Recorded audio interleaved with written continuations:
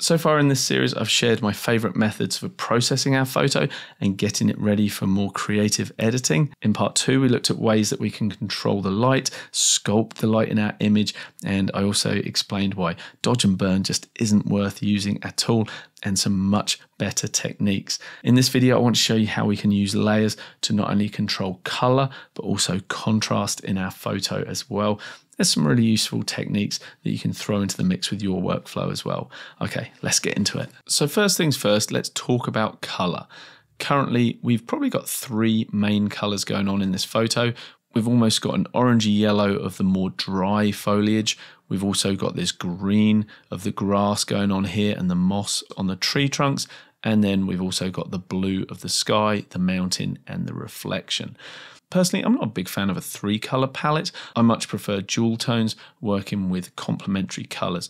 So what I'd like to do, first of all, is minimise the green and try and enhance the yellows, oranges, and the blues. So before we get into layers, let's just take care of the green. It's probably going to be easiest with this colour tool here. As you know, we have the HSL section here. That stands for hue, saturation, and luminance. So the saturation is obviously how intense a color is in our photo. So I'm just going to reset that. The normal saturation slider basically talks to every single color simultaneously. HSL, on the other hand, lets us talk into individual colors. So you can see we've got a green slider here. If I boost that up, all of those greens in the grasses just get a little bit more intense and far too much. If we take them down, they get desaturated and head towards grey. I don't want to desaturate them. What I'd prefer to do is just knock the colour back a little bit with that saturation slider, but also change the hue so that the colour goes from green and matches more in with the yellows. So let's see if we can't achieve that. So rather than being in the saturation section, I'll change to hue, come to the green, and now watch the colour green. If I push the slider to the left, it goes to more towards that yellow.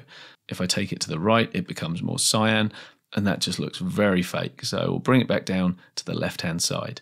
The yellows as well, we can push them to the left, and they start to take on a more orangey look. And that's also starting to affect the greens as well. So overall, I think that's a good change. I will drop the saturation of the greens as well. And let's zoom out to make sure we're happy with how things are looking. And we can do a little toggle of the before and after, and you can see that all of those greens are being taken care of. We do have some greens on the mountain here, but they're not really being affected. And I think that's because, truth be told, they're a lot closer to grey or blue than they are to green. So I'm not going to worry too much about those. I'm just going to leave them as they are. Okay, now I've made that adjustment. What I'd like to do is show you how we can actually start using layers to alter the contrast and alter the color as well. So what layer are we going to add over the top? Well, we're going to add an identical layer. We're going to reintroduce itself over itself. Now, if that doesn't make sense, let me show you. Let's come over to the layers section, and I'm just going to click on duplicate layer. Currently, we shouldn't see any different because these 2 layers are identical. So what's the point of doing that?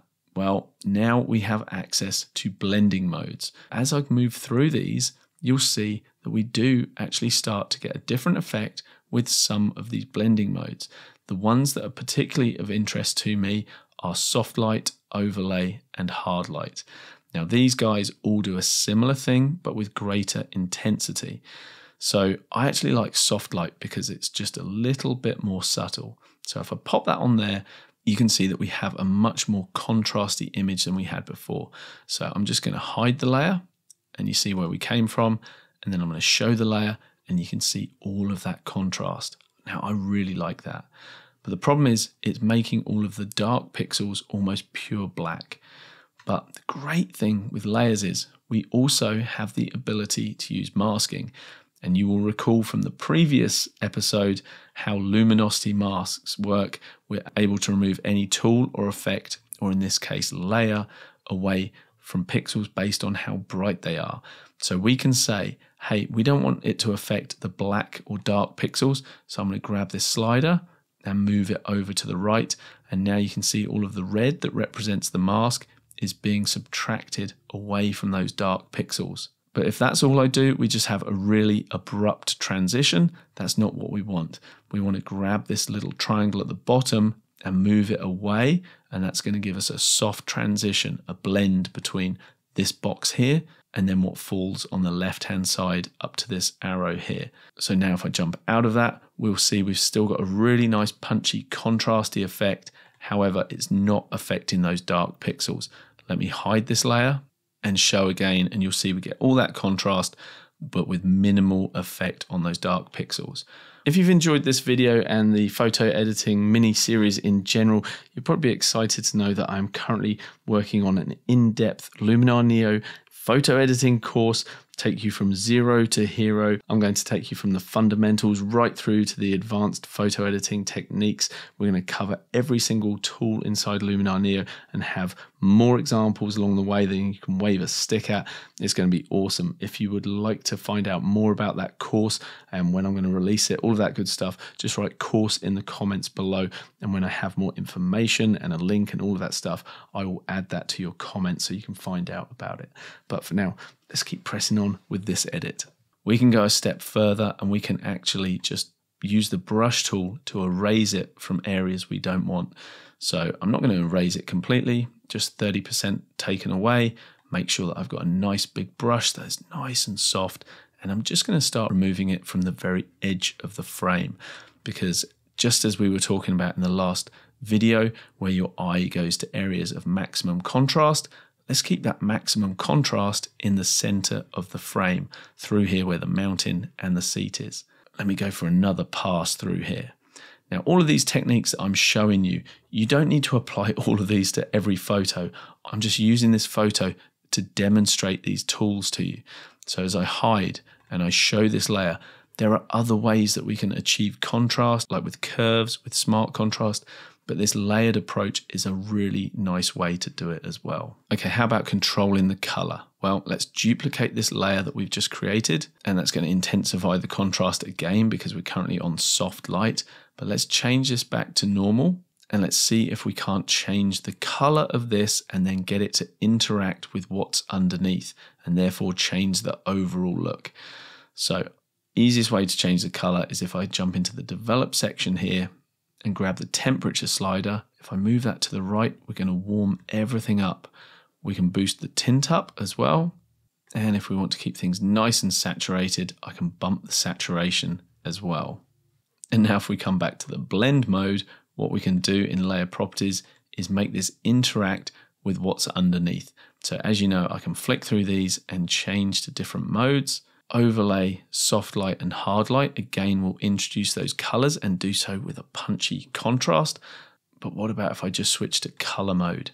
And now I hide the layer and we see what was underneath. And now I show the layer, we can see that we've introduced all of that rich golden effect, and that is overlaid over the nice contrasty version of the photo that we created by combining those two previous layers. Now, the nice thing about this particular approach is it's really intuitive to change the overall look based on the opacity slider.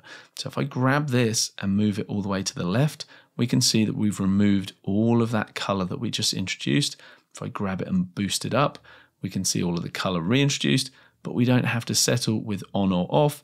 We can go for a percentage amount. So we might say, you know what, I want about 66% of that effect. We could jump down to the layer that introduced contrast, and we can do the same with that as well. We can drop that down, so we've lost the contrast in the center of the photo, bring it up, and that contrasts back. And to be honest, I think I like that quite heavy-handed on this one. So now if I talk back to the photo before we added the light sculpting and those color and contrast effects, we've got our before, and there we are after the changes from episode 2. Well, I really hope this Luminar Neo editing series is helping you to learn some new tips and tricks for your own editing. If it is, do me a massive favor, press pause on the video, just leave me a comment in the description below. Let me know what you've liked learning along the way. Just by doing that small act, it gives YouTube's algorithm a positive signal that this video is a good one and it helps to spread it to more people, and I would really appreciate that. Okay, I may have saved the best till last, which is my favorite bit, the finishing techniques. I love the finishing techniques because it's really where you get to stamp your photo with your own creative aesthetic. And it's the video that's going to be popping up right there once I have recorded and uploaded it. Hope you enjoy that one, guys. Thanks so much for joining me on this one, and I'll see you in that video. Bye-bye for now.